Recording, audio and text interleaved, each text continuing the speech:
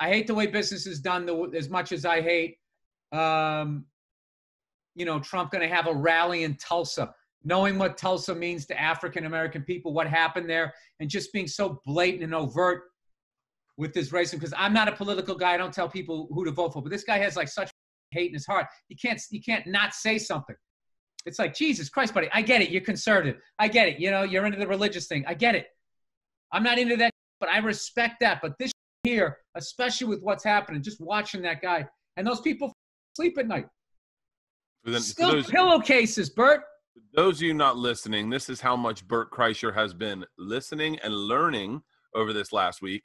In 1921, it was the Tulsa Massacre. There is a little town just south of the tracks, and a shoeshine boy tripped in an elevator and landed on a white girl, and she hit him with his purse, broke her purse strap. She went to the cops. They came and got him the next day when he was hanging out with his friends, and it was a massacre of black people. They went through this town. It's also because they were doing really well and people were jealous. Yeah. They had their own shit going on. They're doctors and lawyers all on this one street. And I bet that shit in the elevator never fucking happened the way that lady said it happened. So yeah, it's and dude, so to have the standing president deliberately go there to inflame that is just, it's I don't even know how to fucking put it in words. I'm just amazed. I am so fucking amazed. Like when I'm just watching politicians my whole life, any little thing could take them down because they believed it could take him down. And he's just like, that's fucking guy, the shit that this guy's doing. When it comes to that stuff, all of that other stuff, international trade, I don't understand any of that. But just as far as like, here's what I don't understand. Common decency as a fucking human being. I hate bullies, and I can't. I don't like bullies. I don't like bullies at all. I think that's what really bothered me about. That's what bothers me when you look at any of these Karen videos that you see. The Karen videos. Karen's Gone Wild, and it's white women are all coming out going, just for the record, I have a friend Karen, and she's really nice. Like they are so concerned about their friend's name Karen, rather than. It's like that's just a name. It's what white women are doing, and you're a white woman, and your focus in this is the white woman named Karen. Karen's our N-word. It's just fucking. It's fucking hilarious, and I just the misogynistic side of me that I is enjoying the shit out of. Watching white women, let me watch how they try to manipulate their fucking way out of this. Dude. There's another Karen that I know. One time, just shut up and take your fucking medicine. Here's my question: Bert, can they ever just say, you know what, you're right? No. We need to work on that. Did they ever say that? No. Can you ever say it enough as a guy? Oh, fuck yeah. Dude, I've spent this entire, probably full year, 18 months, ever since Me Too started, and I heard people were upset. I have been one listening motherfucker. I don't tweet anything. I never talk politically ever really anyway. But, like, I'm curious, because, like, I never heard about the Tulsa Massacre. I never heard about it in my life, right? Heard about it the other day.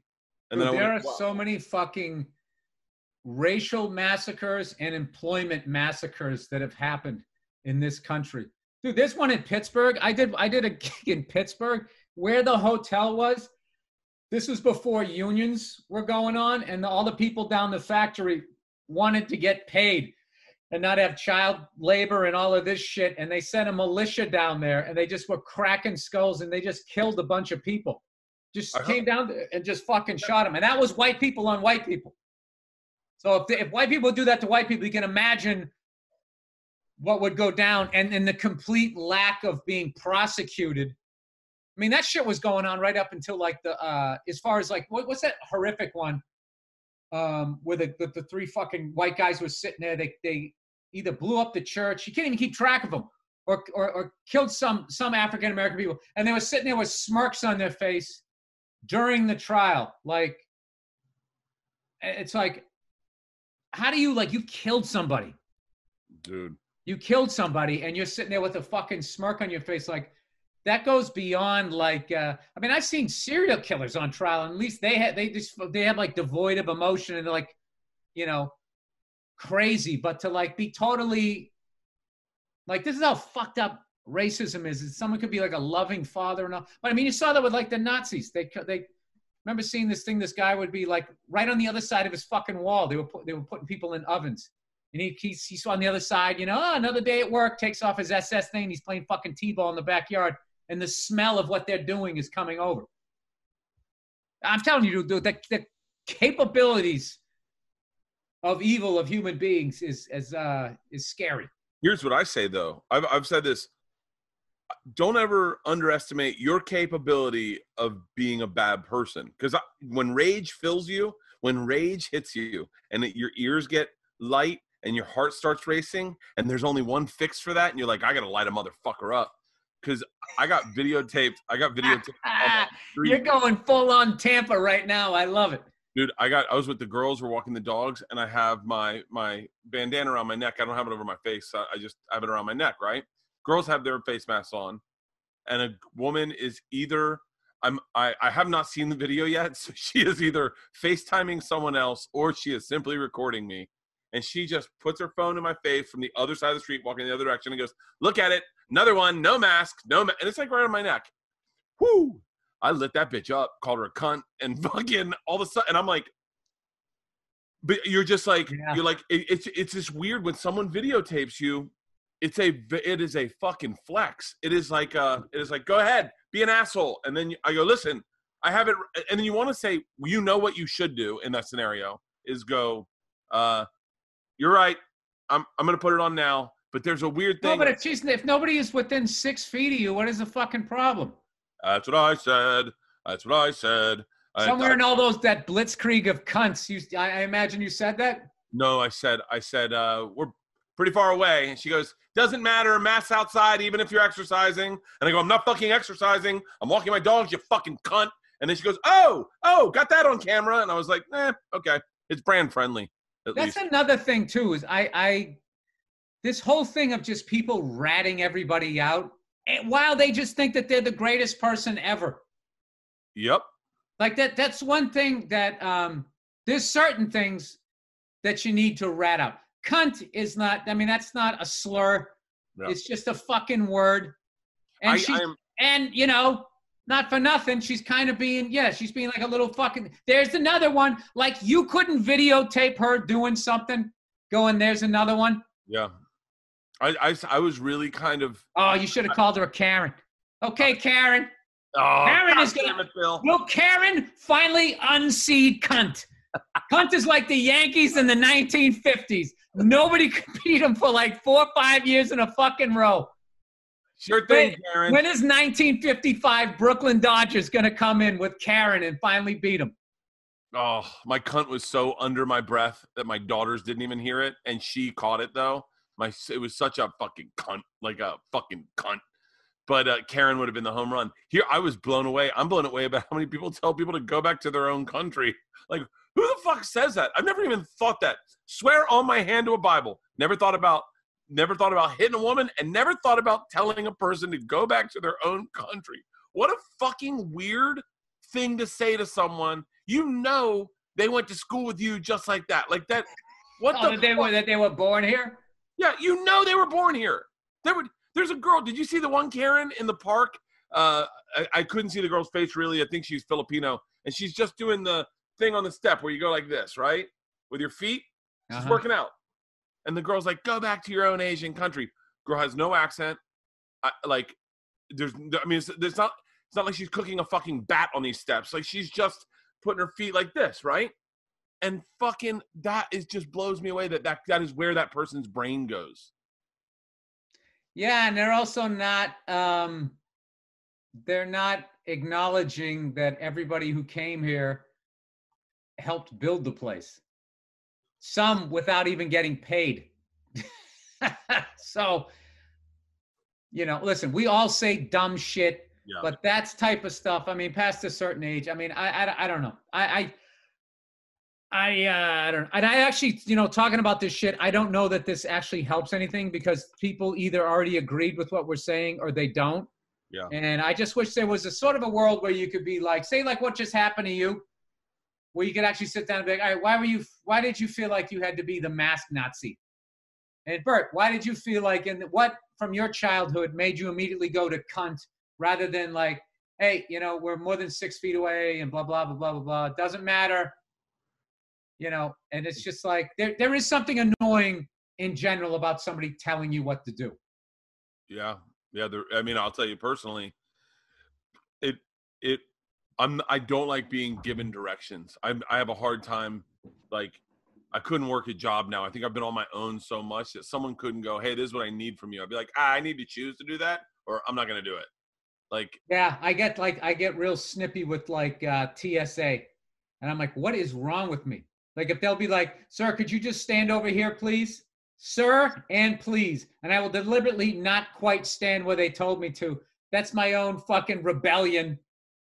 And, you know, and I just, you know, just full of myself where it's like, I know I'm not a terrorist. Why doesn't everybody else know? You know, these guys are literally trying to fucking help prevent another 9/11, and I'm upset by it. I'm upset by it because enough time has gone by that now I've settled back into me in the universe between my fucking head, my ears. Yeah. Sorry. I think there's just a lot of sadness in people. I think a lot of people are sad and angry that life didn't give them what they were promised as a kid. I think we give everyone so much hope, and I think social media has fucked this up. Is that everyone believes. I remember one day I was watching Cribs and I was like, I wonder when I'm going to get a yacht. I wonder what age I'll be when I get a yacht. And I haven't gotten a yacht yet. And by the way, there's no chance I'm getting a yacht. Like, I literally thought you were going to start crying. I haven't got a yacht yet. And everybody's saying that I'm privileged. It's like, wait a minute.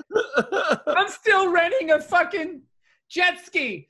Where's my private island? Like, I remember thinking at one point I'll probably have a private island.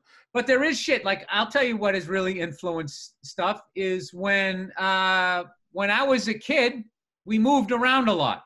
Mm-hmm. And when we moved in someplace, whatever it looked like was how it looked. There wasn't this whole, oh, no, the fridge has to be over here. And I need granite countertops and fucking squirrel fur around the fucking door frame. However, like, you can't move into a house unless it's your MTV Cribs version of it. It seems to be in like these fucking makeovers. There was like one makeover house show when I was growing up. It was called This Old House. Yep. And that guy, you know, he would fix it up. He put a new roof on. He'd stain the floors, and it looked good. But he wasn't, as far as I remember, there wasn't that blowing out the floor, open door plan. And the top floor of your house looks like a fucking nightclub with aquarium lights and an infinity pool. I mean, it's fucking like, I've seen, like, you know, I've lived in my place long enough where I've seen, like, there's always that house on the block that seems to be just the one that's just kind of turning. Like, people live there for a year or two. And every single person who's gone in before they moved in has ripped a bunch of shit out and put shit in. You just think, like, where does that stuff go? Because I've been guilty of it too. I redid my whole friggin' house.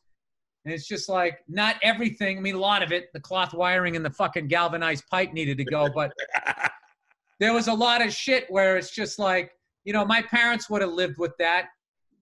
Dude, we moved into one house. I remember the master bedroom where my parents lived was where their bedroom. I guess the last person was like a hippie or whatever and wanted to make it look outside. It had this like electric lime green, like Kelly green shag rug. It wasn't shag rug where it was like this, but it was like the clumps, like the cowlicky looking shit. Yeah. And then it had like all these daisy like wallpaper. I mean, it was fucking hideous. It was like something like out of Anchorman.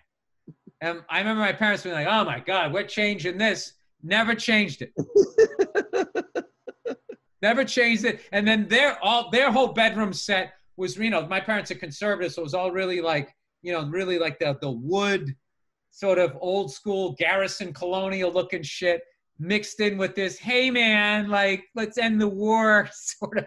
Yeah. It made no sense. So I don't know.